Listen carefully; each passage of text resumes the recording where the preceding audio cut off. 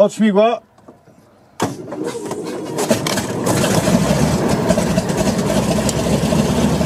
Zabytki nieba istnieją dzięki hojności widzów, którzy anonimowo i imiennie wspierają mnie na platformie patronite.pl. Dziękuję wszystkim i zapraszam na film. Cześć. Bohaterem dzisiejszego odcinka jest samolot, który przez lata był bardzo częstym gościem pod polskim niebem. Jest to Jak-12.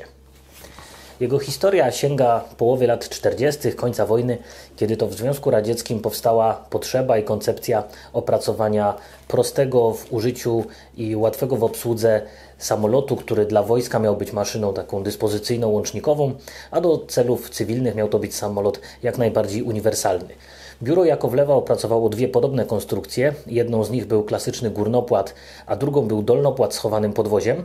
Dolnopłat oczywiście miał trochę lepsze osiągi w locie, natomiast do wspomnianych celów bardziej uniwersalny okazał się górnopłat, który po różnych perypetiach i udoskonaleniach wdrożono do produkcji seryjnej jako Jak-12, ale jeszcze nie ten Jak-12, który jest bohaterem dzisiejszego filmu, dlatego że mówimy dopiero o pierwszej z kilku generacji tego samolotu. On był produkowany, ta pierwsza generacja, od 1947 do 50 roku i to był samolot o konstrukcji mieszanej, górnopłatowy, zasilany 160-konnym, zatem niezbyt mocnym silnikiem gwiazdowym, gdzie charakterystycznym elementem było to, że każdy cylinder miał swoją osobną osłonę. Skrzydło podpierały zdwojone zastrzały, a na krawędzi natarcia były stałe sloty. Reflektor montowano pod skrzydłem, no i w konstrukcji skrzydła szeroko wykorzystane było drewno. W roku 1950 zadebiutowała odmłodzona wersja, tym razem pozbawiona drewna w konstrukcji. Samolot otrzymał nowocześniejszy i o 100 koni mechanicznych mocniejszy silnik AI-14R, czyli 9-cylindrową gaźnikową gwiazdę znaną nam m.in. z polskiej Wilgi.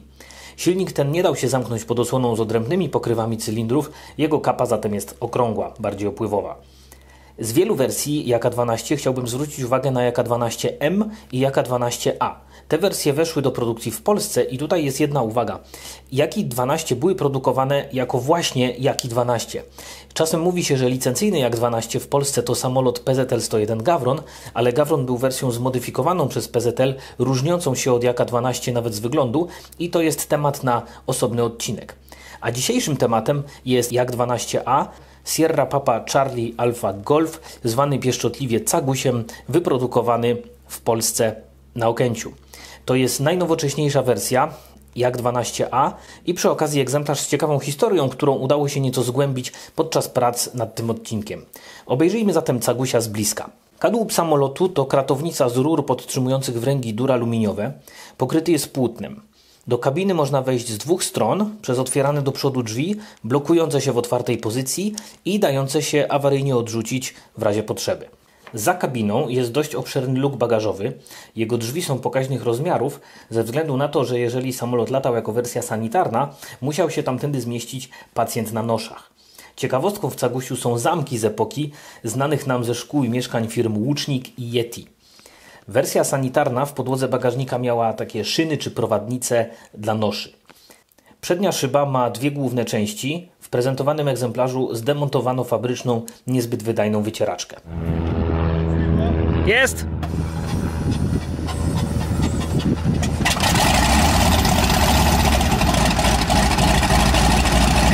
Silnik samolotu jest, jak opisano podczas testów w Instytucie Lotnictwa, gwiaździsty i niewysokościowy. Zapewnia pułap praktyczny 3800, a teoretyczny 4400 metrów. Silnik jest obudowany dwuczęściową okrągłą osłoną, która otwiera się w taki sposób, niczym taka wielka paszcza. Można ją oczywiście również całkowicie zdemontować. Za śmigłem są zamykane żaluzje, a na dole jest chłodnica oleju. Układ wydechowy pozbawiono tłumików. Śmigło jest dwułopatowe, a w komorze silnika zwraca uwagę zbiornik sprężonego powietrza. Potrzebne jest ono do rozruchu, ale także do uruchamiania klap czy hamulców. Podczas normalnego użytkowania napędzana silnikiem sprężarka zapewnia zapas powietrza, ale gdyby go brakło, na boku kadłuba są gniazda, jedno pneumatyczne, drugie elektryczne dla zewnętrznego źródła energii. A energia dla mnie bierze się od patronów. Głównymi tego odcinka są Maciej Stankiewicz, Adam Śliwa, Michał Andrzejewski, Kuba Janowicz i Marek Strużyk, którym szczególnie serdecznie dziękuję za wsparcie. Skrzydła samolotu mają obrys prostokątny z trapezowymi końcówkami. Wcześniejsze wersje tych trapezowych końcówek nie miały. W pokazanym Jak-12A skrzydło podparte jest jednym zastrzałem z przeciwzastrzałem. W wersjach starszych zastrzał był podwójny. Lotki napędzane są linkami, które poprowadzono wzdłuż zastrzału, mają specjalną otulinę.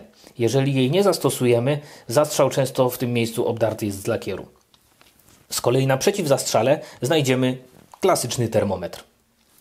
Klapy napędzane są pneumatycznie i mają położenia 0, 20 i 40 stopni. Zajmują one miejsce od żebra 1 do 19, a od 19 do 36 żebra mamy lotki. Z kolei na krawędzi natarcia, prawie na wprost lotek, bo od żebra 19 do 35 są automatyczne sloty z amortyzacją sznurową. Na skrzydle jest także dajnik ciśnienia i oświetlenie nawigacyjne. Reflektor lądowania wpisany jest w obrys aerodynamiczny. Tutaj widzimy, że zastąpiony jest nowoczesną lampą, mogącą na przykład emitować migające światło, zmniejszające ryzyko kolizji. Skrzydła pokryte są między dźwigarami metalem, w pozostałej części płótnem. Żeby powierzchnie ruchome płynnie pracowały, muszą być nasmarowane. To nikogo nie przycięło, to nie jest krew ani rdza, tak wygląda porządny smar.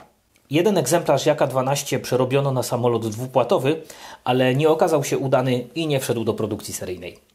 Na górę samolotu trzeba się wspiąć, jeżeli chcemy zatankować. Ułatwia to zamykany chwyt na krawędzi natarcia lewego skrzydła. Zbiorniki paliwa są w skrzydłach, a samolot zabiera 220 litrów, zużywając około 50 na godzinę lotu. Dzisiaj te dane przerażają ekonomistów i ekologów, ale to zabytek z czasów, gdy koszty paliwa praktycznie się nie liczyły ani podczas projektowania, ani podczas użytkowania samolotu. Zresztą w porównaniu z radzieckimi odrzutowcami czy śmigłowcami to i tak to latało za darmo. Gdyby trzeba było natomiast zlać paliwo na ziemi, trwa to godzinę, nie było tu instalacji do awaryjnego zrzutu. Podwozie jest klasyczne, trzypunktowe z kółkiem ogonowym. Podwozie główne ma amortyzatory ukryte w kadłubie, są tam sznury gumowe i hydrauliczny tłumik drgań. Hamulce są typu szczękowego, uruchamiane pneumatycznie, a udoskonaleniem zastosowanym w CAGusiu są błotniki, wykonane na urządzeniu zwanym kołem angielskim, tak ręcznie wytoczone, przez firmę, która produkuje akcesoria do motocykli. Niestety za sprawą tych błotników nie można stanąć na oponie, co normalnie było możliwe. Kółko ogonowe również otrzymało uroczy mini błotnik, a obok niego często znajdował się zaczep do szybowców. Ale CAGuś już się nacholował i zaczep zdemontowano. Wczesne wersje Jaka-12 miały obok podwozia ogonowego wysuwany pazur, który wbijał się w ziemię, wspomagał hamowanie samolotu na dobiegu, dzięki czemu można było spełnić założenie dobiegu mieszczącego się w granicach 50 metrów. Można też spotkać wersję Jak-12 GR, czyli wodno-samolot na pływakach. Skoro już jesteśmy z tyłu, obejrzyjmy usterzenie samolotu. Jest ono klasycznego typu. Ster wysokości ma klapki wyważające z dwóch stron, a rolę zastrzałów pełnią tutaj taśmowe odciągi, które są zarówno na górze, jak i na dole statecznika poziomego. Statecznik pionowy ma z przodu płetwę, a ster kierunku wyposażono w trymer, który też jest udoskonaleniem tego egzemplarza i seryjnie nie występował. Również tutaj znajdziemy nowoczesne LEDowe oświetlenie. Wizytówką CAGusia jest grafika przedstawiająca Małego Księcia. Twórca tej postaci, i to zarówno pod względem literackim, jak i graficznym, był lotnikiem, który zginął podczas lotu rozpoznawczego na samolocie Lighting w 1944 roku. Ciekawostką jest wspomniany Mały Książę. Ta powieść, podobnie jak inne dzieła Antoine'a de Saint-Exupéry'ego, wejdą do domeny publicznej we Francji po 100 latach, a nie po 70 latach od śmierci pisarza, dlatego że taki przywilej przysługuje autorom poległym za Francję. W Polsce wizerunek Małego Księcia narysowany ręką Exupéry'ego już w domenie publicznej jest, dlatego można go sobie w cudzysłowie bezkarnie namalować gdzie chcemy, w tym również na samolocie i ten wizerunek jest wizytówką CAGusia. Obejrzeliśmy samolot z zewnątrz, wejdźmy do kabiny. Osobom zaznajomionym z seryjnymi Jakami 12 od razu rzuci się w oczy kilka ulepszeń i przeróbek. Każdy Jak-12A miał wolant, wcześniejsze wersje miały drążek, pojedynczy lub zdublowany, ale wolant w CAGusiu pochodzi z innego samolotu, ponieważ potrzebny był wolant z obsługą trymera steru kierunku. Również przycisk nadawania radiostacji umieszczono na wolancie, seryjnie był on na dźwigni gazu. Poniżej dźwigni gazu jest dźwignia ustawiania klap. Przyciski i tabliczki w kabinie generalnie są seryjne, zmieniono natomiast ułożenie przyrządów. Tak wygląda w całości tablica przyrządów CAGusia w obecnej formie, a tak wyglądała, gdy był fabrycznie nowy. Możemy też obejrzeć sterownicę nożną. Jeżeli kołujemy z wolantem ściągniętym na siebie, to przy jej użyciu steruje się kółkiem ogonowym. Tak z kolei wygląda tylne siedzenie, a każdy z pasażerów dysponuje dyszą nawiewu świeżego powietrza. Ciekawy jest fotel pilota, który można unieść, aby lepiej widzieć, gdzie się kołuje. Normalnie oczywiście gwiazdowy silnik zasłania widok. Niestety jest to zbudowane w ten sposób, że pasy bezpieczeństwa są przypięte do fotela, a fotel utrzymywany jest w pozycji dolnej tylko ciężarem ciała pilota. W związku z czym w razie np. kapotażu ten fotel razem z pilotem się przesunie. W podsuwitce znajdziemy tradycyjne oświetlenie do lotów nocnych, jak również ultrafioletowe lampki UFO, o których była mowa w odcinku o Wildze. Tapicerka nowego Jaka wykonana była z tekstolitu. A teraz kilka słów o historii tego egzemplarza.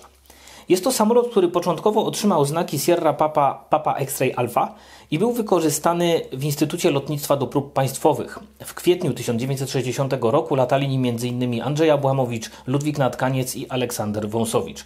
Byli generalnie zadowoleni z tego samolotu, nie udało się im go wprowadzić w korkociąg. Ustalili, że jego doskonałość to 6,05 przy prędkości 125 km na godzinę.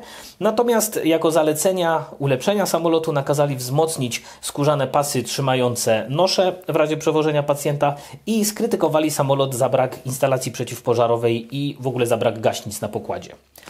Skąd to wiemy? Otóż w moim archiwum znalazło się sprawozdanie, które okazało się być efektem testów tego właśnie egzemplarza. Dzisiejszy CAGuś to Jak-12A o numerze fabrycznym 30133. I tak oto podczas prac nad tym odcinkiem po 60 latach dokument spotkał się z samolotem, dla którego powstał. Możemy dzięki temu zobaczyć, jak po latach wygląda ten sam egzemplarz, co jest prawdziwą ciekawostką i wręcz podróżą w czasie. Po wspomnianych testach i napisaniu sprawozdania samolot trafił do lotnictwa sanitarnego jako Sierra Papa Charlie X-Ray Golf. Literka X w środku numeru rejestracyjnego jest zarezerwowana dla statków powietrznych ratowniczych. Wedle instrukcji chory miał ważyć 80 kg, a nosze 16 i takim osobom, ale pewnie też cięższym, jak pomagał latając przez chwilę w Warszawie i Olsztynie, a później aż do 1978 roku w Krakowie, najpierw w bazie na Czyżynach, później w Balicach, gdzie go nie oszczędzano. Przeszedł 3 remonty główne i zużył 5 silników. Lata 80. przelatał jako samolot aeroklubowy o znakach Sierra Papa Charlie Alpha Golf, odwiedzając liczne lotniska, z których ostatnim był Nowy Targ. Stamtąd w 2015 roku trafił w ręce obecnego prywatnego właściciela, dzięki którego uprzejmości powstał ten film i dzięki któremu CAGuś dalej szczęśliwie lata. Ale oprócz filmu powstaje też jeszcze jedna rzecz. Powstaje monografia prezentująca CAGusia i jego historię. Jeżeli znacie kogoś, kto może ten samolot pamiętać, może mieć jakieś archiwalia, może mieć jakieś zdjęcia tego samolotu, może któryś z szybowników pamięta, że ten samolot go w aeroklubie holował, tutaj jeszcze raz wyświetlają się kolejne numery rejestracyjne, z którymi CAGuś latał, to podzielcie się tymi informacjami, dajcie znać, jeśli takie materiały macie, przejrzyjcie swoje archiwa, czekając na kolejny odcinek Zabytków Nieba. Dzięki temu uda się wzbogacić powstającą monografię CAGusia, a niezależnie od tego, czy dodatkowe materiały się znajdą, czy nie, jeśli tylko ta publikacja się ukaże, również Was o tym poinformuję. I na tym opowieść o CAGusiu się kończy, ale jego historia nadal trwa. CAGusiowi i jego pilotowi życzymy samych szczęśliwych lądowań, a ja się z Wami żegnam i do zobaczenia w kolejnym odcinku Zabytków Nieba i na lotniskach przy kolejnych zabytkowych, zadbanych i inspirujących samolotach. Cześć!